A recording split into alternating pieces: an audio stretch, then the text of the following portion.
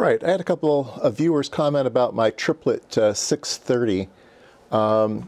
This is a pretty high precision instrument for its day, although you can actually still buy these today. So I think they're around $420. I think to buy these brand new, about $420. The newer models are a little bit different than this one. So it's true with the Simpson meters as well. The Simpson meters seems to be, every time you turn around, they seem to be a bit different. There's the 260 series. This one's a little bit higher accuracy than the Simpson meters. The Simpson meters, I think, are around 2% accurate. This one is 1.5% accurate. If you take a look at a Simpson meter, it has about 12 positions for the switch, and this has 20 positions for the switch. So they can have smaller ranges to increase the accuracy. I think that's how they do it. Okay, so I've talked about analog meters before. Big fan of analog meters for a lot of measurements. So the way these work is that you have to choose the range. They're not auto-ranging, of course. There's AC measurements and DC measurements. And interestingly, there's an off position. This one goes from a 3 volt full scale to 6,000 volt full scale. So pretty wide range of voltages. Now the 6,000 volt is a bit odd. If you have connections here, the common is here, that's your ground, and here's where your volts, ohms, and amps would connect. Okay, these two. If you want to do the super high voltage ones though, if you're connected here, this range is 1200 volts. If you want to do the 6,000 volt range, you need to use these two connectors over here because there's additional divider resistors in there. So this is a 6,000 volts AC and 6,000 volts DC here. And those do come in handy. I've used them before. Okay, so current ranges, it goes from 60 microamps, which is this, just you're talking to the meter directly. The meter takes 60 microamps to go full scale. And then 1.2 milliamps, 12 milliamps, 120 milliamps, and 12 amps. Wow. Or is that just 2 amps? No, I think that's 12 amps. Okay, it also has ohms. So it requires a battery in order to measure ohms. The times 1, times 10, times 100 are all done with a D cell, a 1.5 volt D cell. In order to have the times 10,000, 100,000, you have to have a 30 volt battery, which I don't have in this instrument. All right. These meters are still sold today, like I said, but they're going to look a little bit different from the outside. They will be different from this. Like I said, every time you turn around, these meters seem to change. There is a dB scale on these as well, but nobody uses that anymore. This is kind of for the telecom industry back when 600 ohms was a standard, and you could measure dBms with a 600 volt impedance line, but so just ignore the dBm these days. All right, so you might be wondering, what is that tag on the front? All right, so I got this used, obviously. This is the LRL-AEC. And it took me a while to kind of wrap my head around that when I first, I forget how I acquired this thing. I think it came as part of a lot of things that I bought. I've done a short video on this once before, but it was buried in a different video and I just couldn't find it. So this video will be exclusively just for the Triplett. This is Lawrence Radiation Laboratory, Atomic Energy Commission. So this meter was designed or used in a facility that designed atomic weapons. So yeah, how's that? And it has an asset tag on it. I almost ripped the tag off when I first got it. I'm glad I didn't, because that's just super cool. Yeah, Lawrence is over here in Berkeley, California. Very, very interesting. Yes, I have taken a Geiger counter to this thing and make sure it's not radioactive. But yeah, let's open the backup of this thing. It's really pretty inside. These things are, I think, Bakelite cases. I think this one's still Bakelite. It might be plastic. This one's some of the really old ones are Bakelite. And it takes some 4 screws and we'll open it up. Okay, there you go. These things are beautiful inside. Here's where the battery attaches. Let's just go ahead and remove that for now. Like I said, there's 2 batteries that go in here. There's a 30-volt battery that goes at the bottom, and then the D cell up at the top here.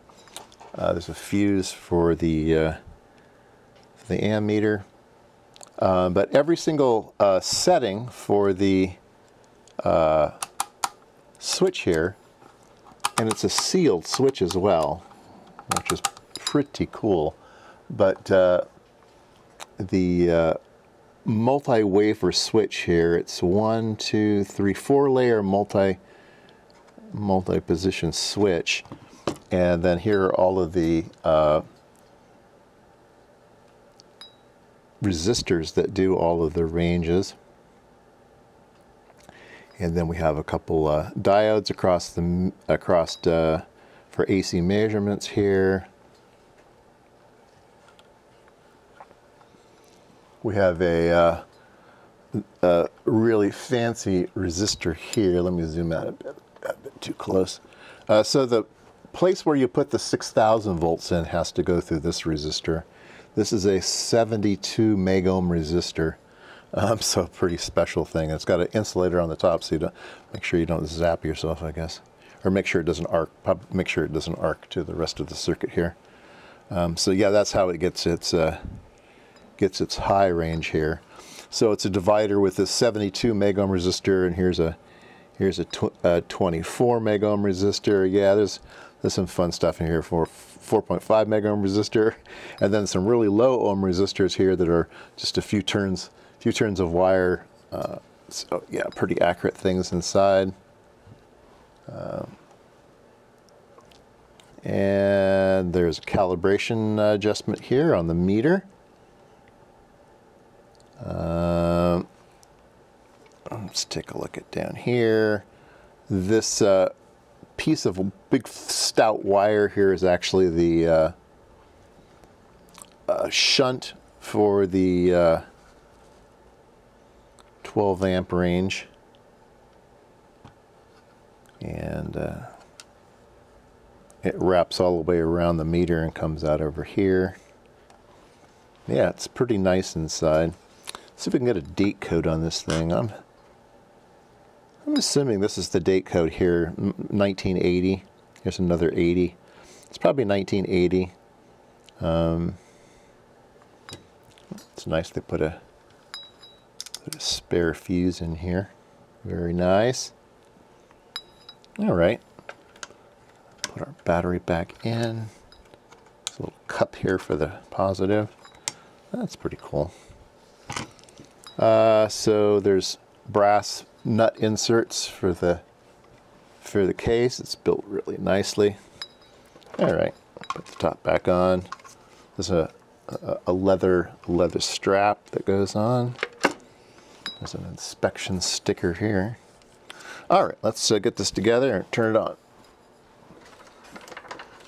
All right, once again, this is the common, and this is the positive side for volts, ohms, and amps. We can measure some voltage here. We've got a battery. We can measure the... So when you're using an old analog meter, you have to hook up the plus and minus correctly, otherwise it won't work. It doesn't do negative volts. The Simpsons have a little lever or a switch, rotary switch, that lets you switch between positive and negative. But I think it's better just to be good about it and make sure that you always hook it up the right way the first time. Not a bad habit to get into. So we have it set to the 3-volt scale, and we are measuring DC volts, so we're going to be using the black. It says here DC, we'll be using the black letters. If we were on AC, we'd be using the red letters. And if we were using ohms, we'd be using that outside scale, which is kind of a logarithmic scale or a square scale or something like that. Probably square, R, V squared over R, something like that. And then the dB scale, of course, is logarithmic.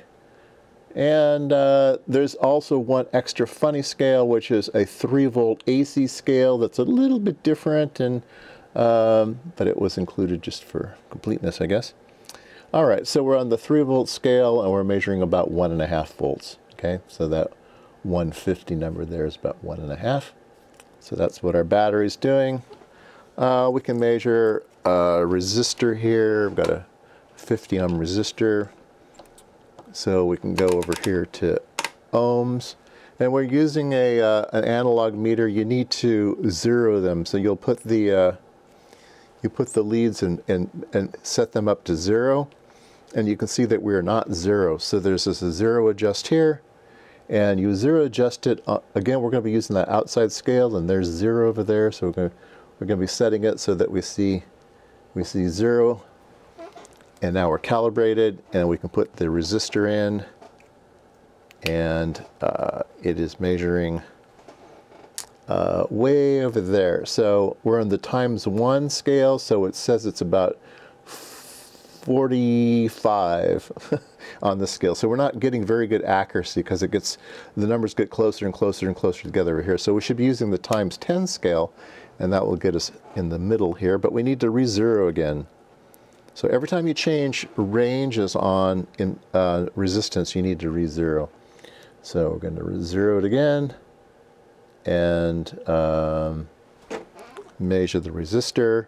So we've gone to the ×10 scale, and we use the same scale for all of them. We just multiply it by 110 or 1,000 or whatever. So we're here at 5 now. So we're about 49 ohms. That's what it says, right? All right. For amperage, you need to be a little bit careful with meters. Anytime you use any meter, whether it's digital or analog, you need to be a little bit careful about microamps and stuff like that. So this has a very sensitive measurement scale. It has 60 microamps. All right, so I want to mention one item here, and it's written right on the meter.